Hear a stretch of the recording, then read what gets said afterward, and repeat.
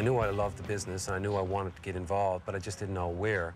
And when I finished college, I moved back to the East Coast, and there was a cameraman who had equipment, but he needed a sound person. And now, 15 years later, I wouldn't trade the department. I wouldn't want to be in camera or art department or wherever. The joke I say, sound found me. Cut the rehearsal. Just a second, please. My position is not as technical as the location mixer. Sometimes the location sound mixer would be sequestered off in a room or around a corner, so he needs a set of eyes on set, so I would be that person. Get speed? I can't hear it. It's too loud. So going underneath there was a bit better than staying up out, because I was getting snookered by some of the lights. I would be out trying to catch the dialogue, whether it be with a boom microphone on the end of a stick, or we'll put lavaliers on different actors. Our job is to just try to match what the audience sees so that your brain, it makes sense to your brain that it should sound like that. If the person's a half a mile away and it sounds like he's just this close, then it doesn't really sound right. There's lots of tricks that they can EQ it and add things, and you know, with music, all these other things, it can make it, and it just sort of fits the soundtrack. I've got to know how to hook up the microphones. Sometimes I have to put body mics on actors, and I'll go to their dressing room or to their trailer, and we'll work together with wardrobe and try to find the best place for everybody. Once you put a microphone on an actor, anytime an actor has actions or whatever, it takes away the quality of the sound. Colin Fu, he has an ankle strap on, so he might be thinking about that while he's trying to deliver his lines. Our philosophy is don't use them unless we absolutely have to. What VRL and I decided would be a good idea is to plant a mic on a chair so we don't have to body mic the actors. We've adapted this rubber mount. The most important part is placing it so that we don't see it on camera, ever. So I gotta make sure everything is taped down, and then the chair is mic'd, as well as the actor.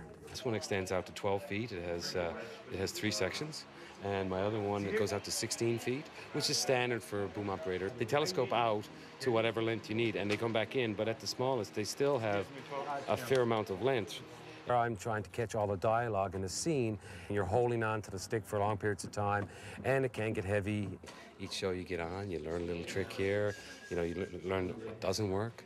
Like we were using one of our outdoor mics inside, and because some background noise was really prevalent, and what was happening is that if I was off a little bit, then I was off. But on a mic, something like this one, you can get both. And I'll bring it down into frame. So this is the mic we're using primarily on this show. It's an AKG, and basically for outdoors, it'll be wrapped up in a Zeppelin. Don't show all the secrets. Oh, can't tell you all the secrets. But normally outside, we'll be wrapped up in this with material over it for wind and stuff. The suspension, different microphones use different suspensions so that when we're having to move them fast and that, they you know, this is locked in there, so it's not going to bounce around and make all kinds of rattling noise. And then for inside, for quick panning, we put on that's a windsock of sorts. But now this little white tape here is so when I'm in the frame and all of a sudden this starts creeping in there, normally the operator can see the white so fast, whereas if it's just pure black, the viewfinder is in black and white, so he won't see it until it's too late. And sometimes in the frame we have a safety, so if I start to creep into the safety, he sees it. They might give me a finger like up, up, up, up. Oh, there it is. You're out, Frank. You're out there. I have to learn the dialogue so I can try to get the dialogue. I don't have to be able to say it. I just got to be able to remember it. We can be anyone, anywhere, forever. Free, immortal spirits. As long as you stay in the jar. Come on, man. When was the last time you saw a jarred brain pick up a real hot-looking band? The boom is patched through the mixer, and to the mixer I'm just adjusting levels every time. And depends on the angles of the boom and depends on the levels the people are speaking, so I have to compensate sometimes, and I have to avoid ambient noises as well. So I have to keep them balanced.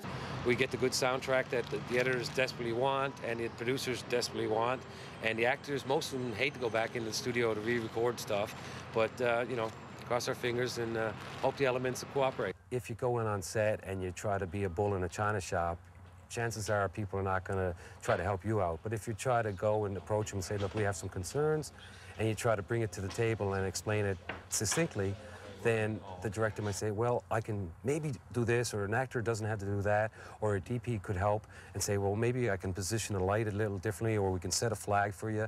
So it's sort of like, and as you get more time spent on set, you learn what's needed and where the troubles are. In a word, I love it. You know, I'm in that 5% definitely that like what they do for a living. You have to have a very understanding partner. The one thing for sure is that if it's a person that's in a job that's 9 to 5 weekends off, they're probably not going to really understand how you could be gone till 2 o'clock in the morning one day and then up and gone at 7 o'clock the next day. The reality of what we're shooting behind us and the equipment we're using, you might get proficient on stuff in school, but you jump over to the real world and not everybody's going to give you a chance to handle a $50,000 camera right away. This is the favorite part of my job. It's cabling out to the camera. I really love it, and for those guys and girls out there that are going to get into it, this is the kind of thing you're going to start to love. I lie like a rug. The foundation I got in school still helps in so many areas now, because I learned a little bit about producing, a little bit about production managing, camera, and everything, so that when I showed up on set, even though it wasn't the same equipment, it was certainly, I sort of knew what it was. If you can get up to speed on electronics, understanding soldering, you know, what happens to a sound when it goes through the ear, microphone patterns. In a lot of communities, there's no schools for this. Sometimes you got to move to go to the bigger centers to get the education and or the opportunities for work experience.